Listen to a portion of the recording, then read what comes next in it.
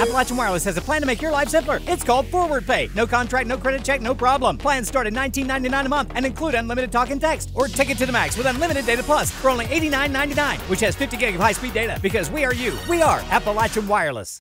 The University of Pikeville and the Appalachian Center for the Arts will be hosting their second South Arts film screening on Tuesday, October 6th for the film Stay Prayed Up. One of the things that makes me really excited to bring this South Arts film series to the University of Pikeville with the help of the Appalachian Center of the Arts is that all these stories are Southern stories. So they're about people that, like Appalachians, are marginalized, maybe don't have stories that are told well or from their perspectives in national media historically. South Arts Films presents stories centered around people living in the South. This particular faith-based story revolves around a gospel singer on the road to recording her first studio album. It's a documentary film about her life, her faith, and we hope to have a large amount of community support for this screening.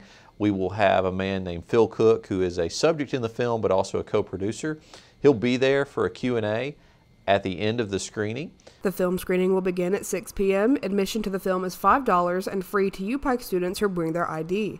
For Mountaintop News, I'm Kelsey Dean.